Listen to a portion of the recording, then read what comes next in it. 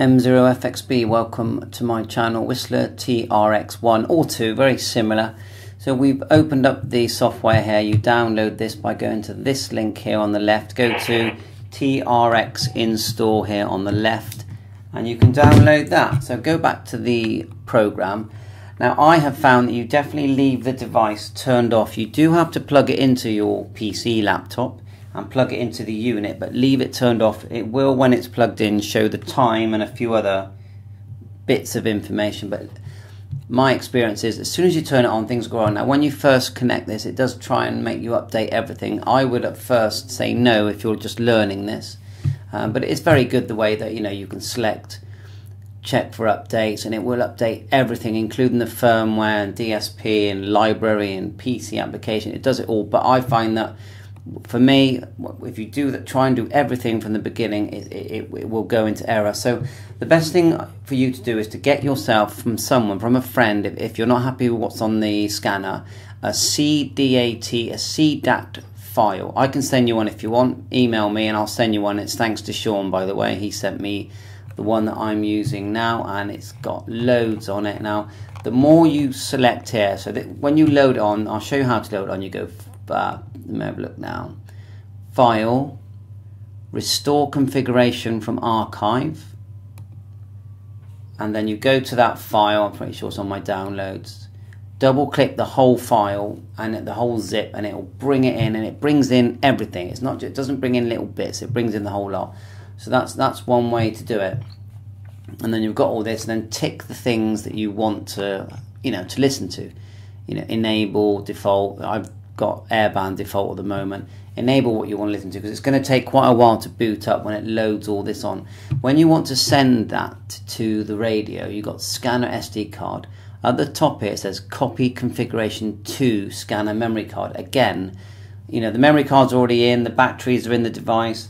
It's still not turned on, but it is connected via the cable that comes with the unit. Copy configuration, it's going to send everything to the unit, that's fine. Okay, now the next thing is what we call V folders. So you're basically creating your own file, your own sort of CDAT file. So how do we do that? The first thing you do is go File, then select, where is it? New. Okay, and then suddenly you've got all these new options. They're all empty, these files. So I've got one here called test, yeah? And let's just say you want to start creating one. So click the one that's empty here, like so. It's called CDAT version, and it's basically, look at the number at the end, 003. It makes sense to keep those numbers because they're in order. So click select. Then I'm in the UK, so I'm going to do UK, you do wherever you are, and then set band plan. So you've now created the V file. Now you can't see it at the moment, so go over to conventional frequencies here. So at the top, we were in general settings, which is where we started. You have got all these other features as well, and here in this tab you can create scan lists.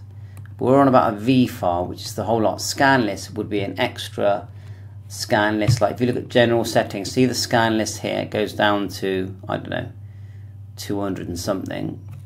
You would go scan list, new scan list, type, DMR, NXDN, conventional, etc. But that's not what I'm doing at the moment, so we're going to cancel that. We're doing conventional, so we'll go new, and in the new section you can start choosing the kind of channels you want. So you've got DMR, NXDN and analog. So we'll just do analog for now, and we'll put in my hubnet node 434.550. Give it a name, so we'll call it hubnet, like so. Squelch mode, yes, it's got CTCSS and it's 77. Obviously if it was DMR, you do it again. So there you are, let's do it. And you can actually set, if you look here, you can set the backlight, see, backlight mode on. You can set an LED with a color, which I think is pretty good. LED mode on solid. Latch LED when activated, yeah, why not? And then look, add a color. Let's do red. I'm not sure what colors actually work, so I've only had this unit a while. Set. So you've done one already, look. And let's do another one, new. Let's try DMR. DMR, frequency. My hotspot is 431.550. We're going to call it my hotspot. I'll call it hotspot. Hotspot for now. Color code 1 and time slot 2. And talk group, look, we can even give it a talk group, 91. Okay. It looks like we can skip that if we want.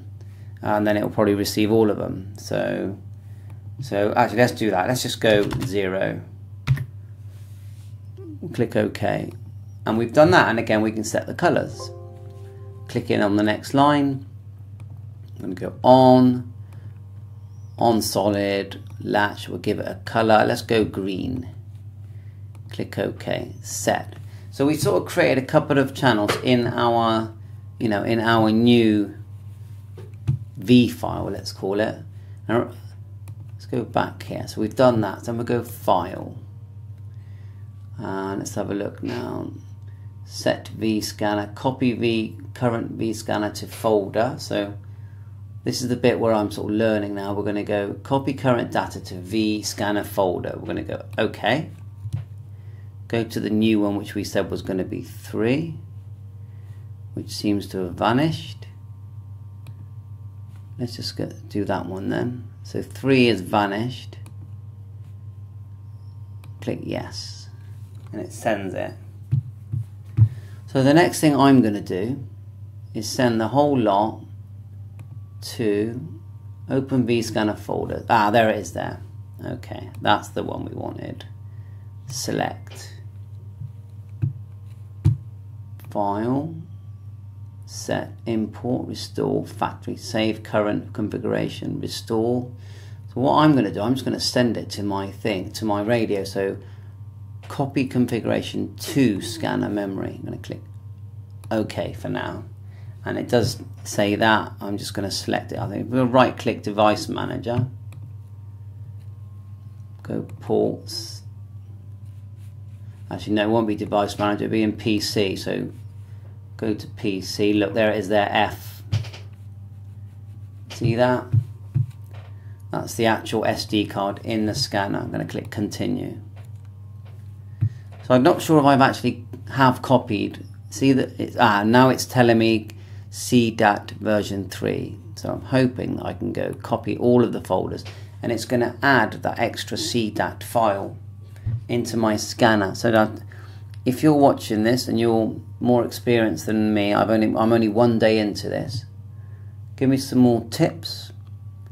The other thing I've noticed, you've got to be quite patient with reading and writing to this, because we're so used to modern radios. Even a cheap Bofon will write really faster than this, but there's a lot of information to write, especially if you're into trunking and all that kind of stuff. Why get yourself a scanner? Because it's just fun and it receives so many things, and the programming of the scanner I think is way more difficult than an amateur radio. But I like that because there's more to learn.